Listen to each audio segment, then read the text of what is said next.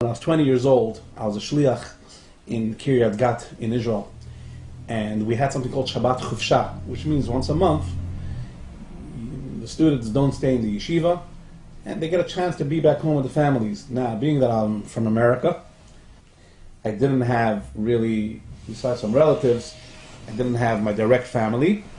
So I went to different yeshivas where I had friends who were in the same situation, who was a great time to hang out. I went to Kfar Chabad in one of those Shabbosim, and I remember hearing that if you want to see a special site, ancient, historic Chabad site of a chassid who's sitting and praying for 4 or 5 hours on end,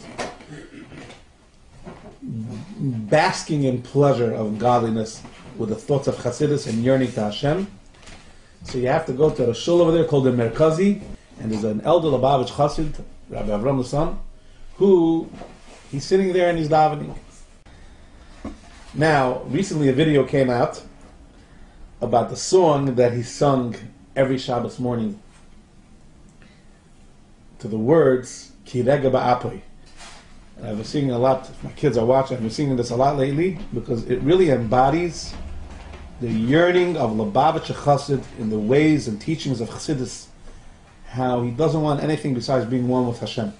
Unbelievable. The words are Ki Rega ba'api chaim merteini be'erev yolin bechi v'abeki lona. That Hashem, His wrath is only momentarily, and by night we cry to repent, to return to Hashem, make resolutions to be a better Jew by night, after messing up during the day. By night you cry, in the morning the words from Tehillim, and we say it in davening. And in the morning you sing to Hashem. If you cry by night, you can be able to daven in the morning, you can be able to sing properly, you can be able to be excited about Hashem. Doesn't mean, crying means, to regret. And then he says, and when he sang it, when he said those words, I'm going to sing it on the piano. The powerful words is Mabetza bedami. What do you have by hurting me? That's what he's telling Hashem, King David. Periditi al shachas. What do you gain? What profit is there to the world, to God, to heaven, to anyone? Me going down to my grave. Will the dust praise you, Hashem? So basically, Hashem needs a living Jew to praise Him.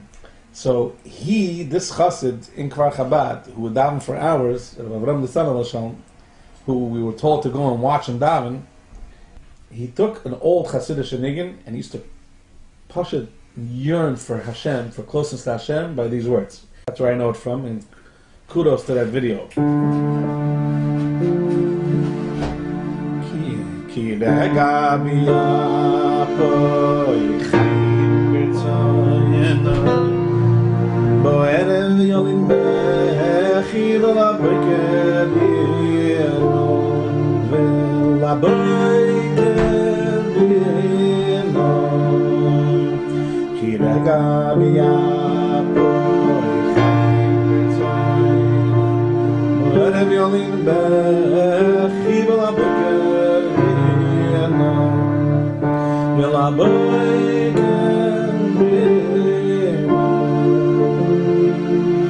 Vani amarti v'shalvi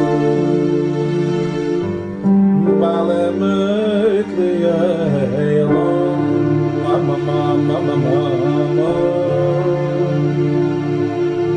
Vani amarti v'shalvi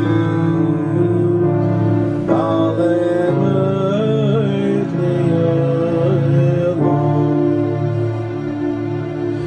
Hashem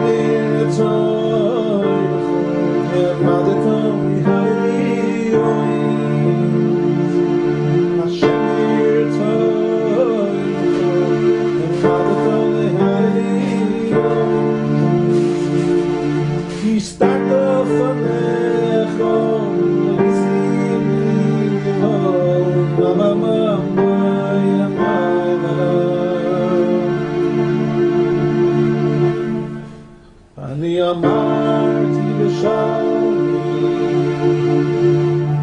Balemek li'elon